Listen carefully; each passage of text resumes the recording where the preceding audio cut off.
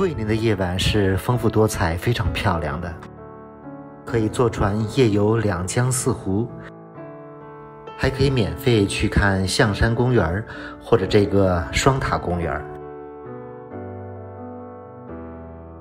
接下来的几天，和我一起来欣赏一下桂林和阳朔的美景。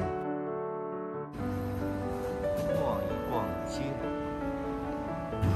以前来过4、5次桂林吧，晚上还比较凉快的，很喜欢桂林的夜晚，非常漂亮，尤其是夏天，白天很热，晚上稍微凉爽些。这里是桂林的双塔公园，它这个灯塔是35，如果只是逛一圈就不要钱。我们逛一圈啊。双塔这里外围都是免费的，有一个环湖的栈道，除非你登这个金银双塔，单独收费35。日月双塔所在的这个湖叫珊瑚，是桂林两江四湖里非常重要的一个湖。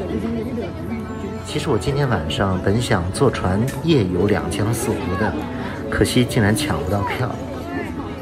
可能现在还属于暑期吧，游客真的太多了。要知道这个夜游两江四湖的船票是200多，7点到9点多这段时间的船票每天都是一抢而空，所以很可惜，只能在湖边转一转了。不过夜游这个双塔公园也是非常美的，而且不要钱，等于省了200多。我个人也非常喜欢这个双塔公园，白天晚上都非常漂亮，很多美女都会租身民族服装来拍照。湖边就有好几个码头，9点半之前的船票都卖光了。说到两江四湖，你知道是哪两江哪4湖吗？两江是指漓江和桃花江，4湖是指珊瑚、溶湖、桂湖和慕容湖。这个双塔公园所在的是珊瑚，整个两江四湖形成了一个环城的水系，全长7公里多。这个珊瑚因为有双塔，又在市中心，所以游客最多了。看看今天的游客，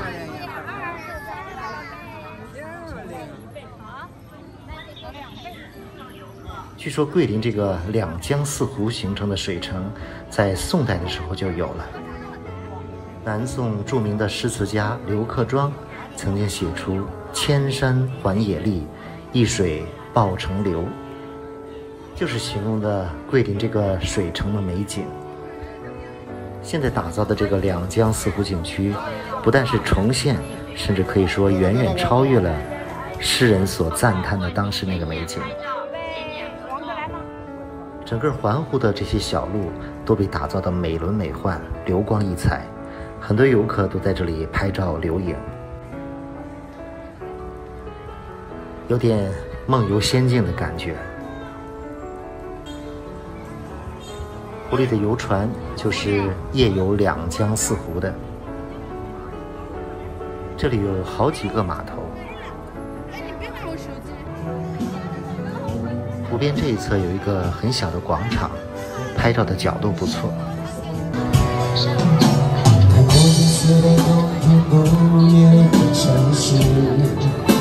还有歌手在这里唱歌。我听见有人欢呼，有人在哭泣，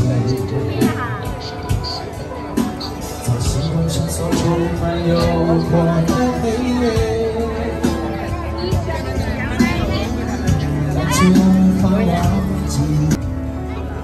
真的是五彩缤纷的夜晚。猜一猜这位美女身着的是哪个民族的服装？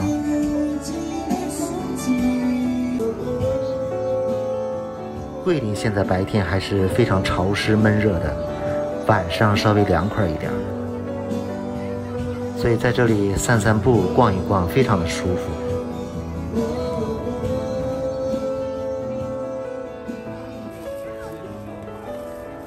湖边的树木也打上了很漂亮的彩灯。所以拍照又清楚又漂亮。又是一些穿少数民族服装的人在拍照。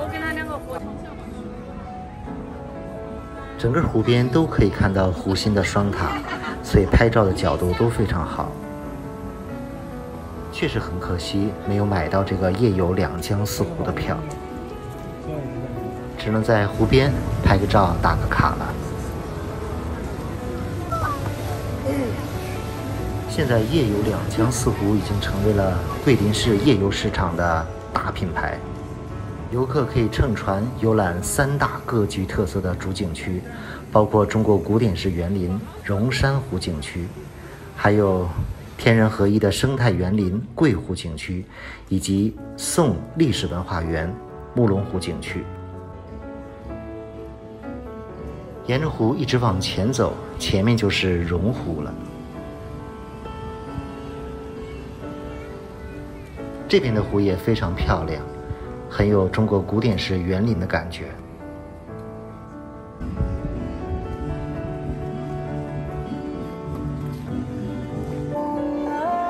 当地居民晚上在湖边跳舞。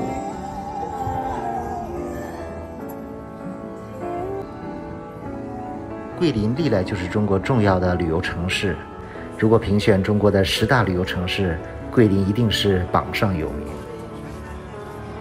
不过桂林的旅游接待能力还是非常强的，市区的酒店并不贵，餐饮也还算便宜。桂林整个就是一个山水城市，所以来桂林旅游可以多待几天。其实仅仅在桂林的市区游玩，都可以玩1周的时间。